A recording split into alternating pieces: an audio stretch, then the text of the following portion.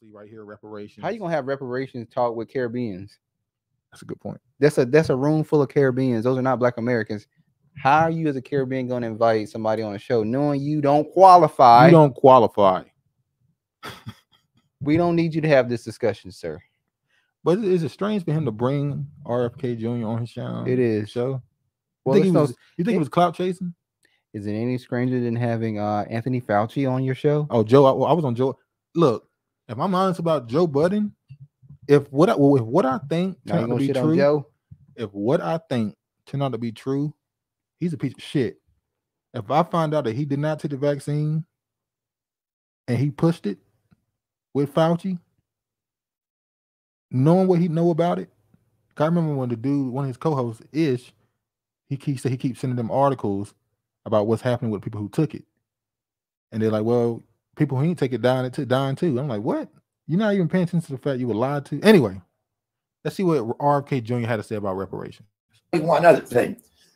I spent 20% of my time representing Indians during my career in the United States and Latin America and in Canada.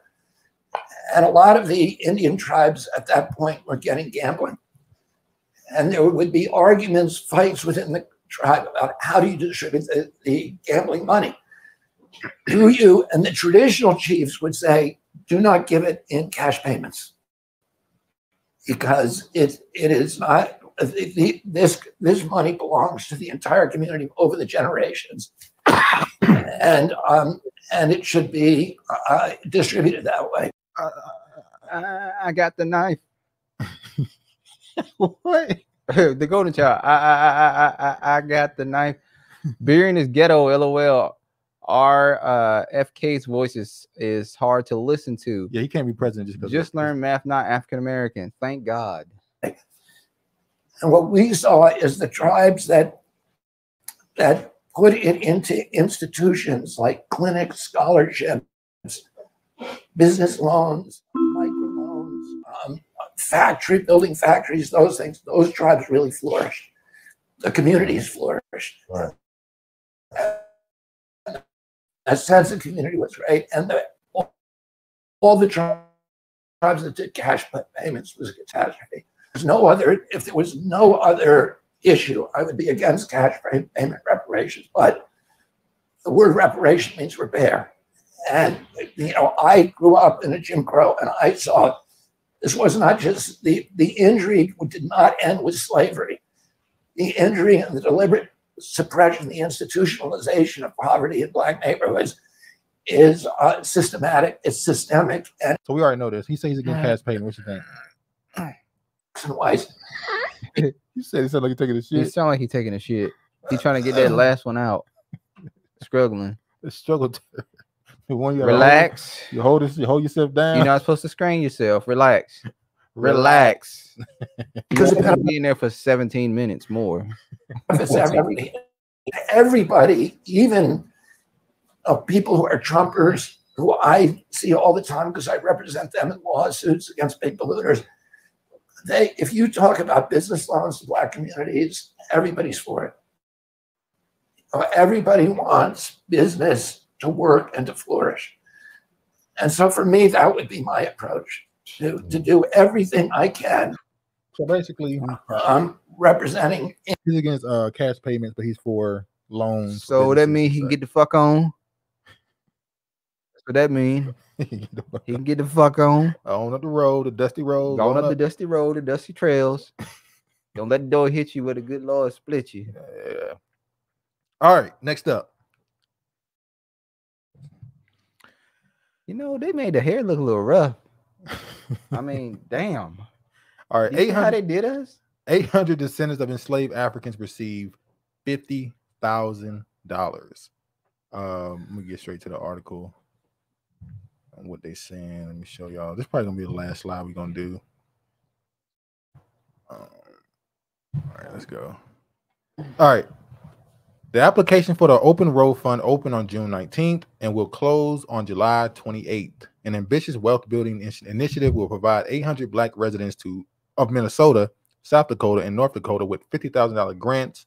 over the next 8 years to support economic justice and financial well-being for descendants of enslaved Africans during the transatlantic slave trade. There's a lot of Somalians in Minnesota, and there's not a high black population in South and North Dakota.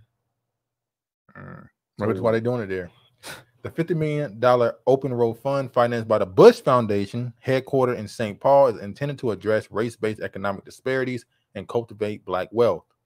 So I'm gonna skip of nothing. So basically, all this they're trying to push this notion that they're trying to get reparations. But when you go to the actual website and look at how you qualify for it, it's not for descendants of enslaved people. Really, it says well, this is grants. These are the grants. It says it's grants. How the Open Road Fund works. The Open Road Fund was created to serve black descendants of Atlantic slave trade, especially formerly incarcerated folks, single parents, senior citizens, those living with disabilities. Look, what does it got to do with enslaved? What? That's for the trannies. Open Road Fund will award $50,000 grants to at least 800 black residents in the region through 2031. Applicants must meet the following requirements to be eligible to apply: be age 14 and up, be a resident of Minnesota, North Dakota, and South Dakota, be a descendant of the Atlantic slave trade, including the Caribbean, North Central, and South America. Descendants of formerly enslaved people who repatriated to Africa are also eligible. Like Rick and the black inkers of the Gambia. Black inkers of the Gambia. So what you thinking about this? This is some bullshit. I feel like, did you have to break it down in subtitles? If it's for black people, you don't have to say single parents, incarcerated folks, senior citizens, disabilities, LGBTQ. Everything just sounds like the Fair Housing Act. Now they have to include all these subgroups into the conversation. It should just be black. 800 black people. Like, it should be obvious. But they made sure they gave you the pecking order. And it says be 14 and up. Do you think it should be under 18 person should be able to get a grant for $50,000? Yeah. I mean, they might be. Is this for like going to college? I think they're saying they can use it to go to college. A 14-year-old going to college? No, they can get the grant, and when it's time, they can use that money for when they go to college. But if you take that money now, aren't you taking it from somebody else who's actually of age and wants to go to college and could use that grant, who's black?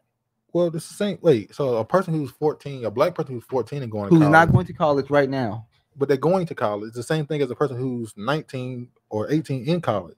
It's the same thing. They get going. Not the same thing, because you may be taking that grant for somebody who is of the age and that wants to go to college.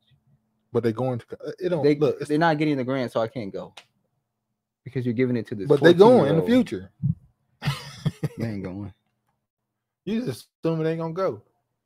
All right. African Caribbean nations joined forces to call for reparations for slavery. They were only able to find 880 old people across this. It's not just Black Americans. No, that can get this. It's anybody that got black skin. Anybody.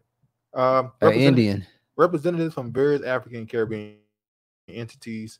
Oh, George said, don't forget the music, and we didn't drop the mic today. LOL. We should just do ScreenYard more than once a month, not only for sound quality, but for the potential of the mic that didn't get dropped.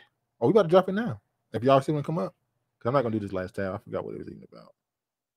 Oh, the alien stuff. We'll talk about that next week. Oh, yeah. Representatives from the various African Caribbean entities joined forces at a historic event this week in the capital of Barbados, Bridgetown, to demand reparations for slavery and its legacy in today's society. We support this, right? Ask for reparations for your country. At this point, I don't know. I don't know if I want to support them.